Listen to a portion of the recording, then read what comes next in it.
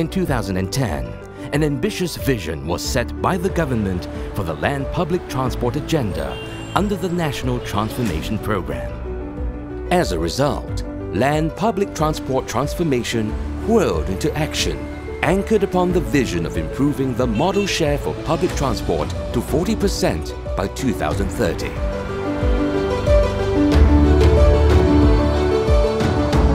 To lead this transformation, the Land Public Transport Commission, or the Suruhanjaya Pengangkutan Awam Darat (SPAD), was established.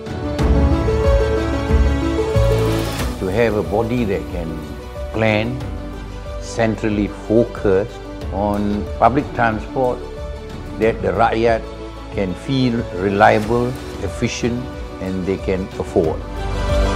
Central to this ambition is the rail network, which forms the backbone of the mass transit ecosystem. To increase reach and accommodate underserved yet highly populated areas, the Kelana Jaya and Ampang LRT lines were extended in June 2016, serving packed corridors such as Subang Jaya and Puchong. Strengthening urban connectivity further will be the Sungai Buloh Krajang MRT Line 1, scheduled to begin Phase 1 of its operations in December 2016. Future LRT3 and MRT2 projects will increase connectivity further for 2 million commuters respectively. A study is also being conducted on the MRT3 Circle line that will ramp up urban rail connectivity in the city centre. Providing a point of convergence for various modes of transport under one roof, passengers today are able to travel seamlessly. The rail network is complemented by an extensive range of bus services, including feeder buses and stage buses connecting to stations in surrounding towns. BRT Sunway, Malaysia's first electric-powered bus service, was introduced in June 2015. Outside Klang Valley, the government has invested close to 700 million ringgit under the Interim Stage Bus Support Fund, ISBSF, to ensure stage bus operators continue to ply social routes for the benefit of the rakyat. Connecting capital cities across Malaysia is the MyBus service, which began in 2015 with the government funding of 100 million ringgit. Bridging the gaps between commuting are taxis, which continue to offer a personalized and convenient door-to-door service for commuters.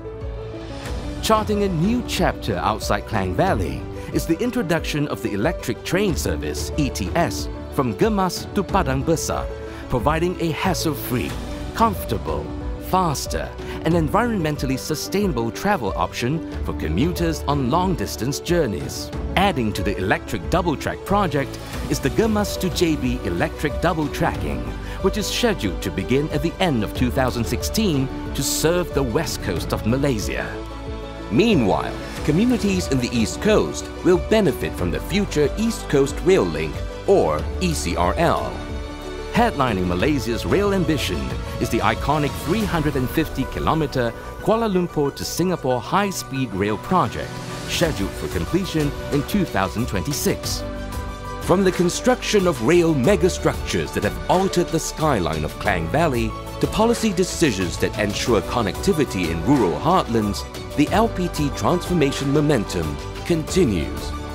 Backed by unwavering government support, the most transformative agenda under the National Transformation Program is firmly on track towards realizing the 40% modal share for public transportation by 2030.